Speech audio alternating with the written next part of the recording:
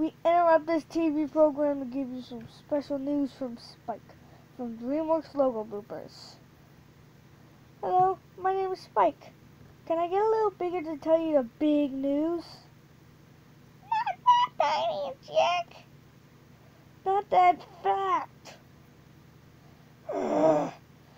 Listen, you don't know how it is to be an animated or an animated character. Now, so help me, actually, this is kind of better. Have you been waiting for 2 months for a new DreamWorks Logo Bloopers episode by a lazy and fat animator who took you 2 hours of his life to give you something? Well, wait no more, because all your friends have been waiting for you. And, well, they're supposed to be happy right now, but Google Slide technology animation doesn't work like that.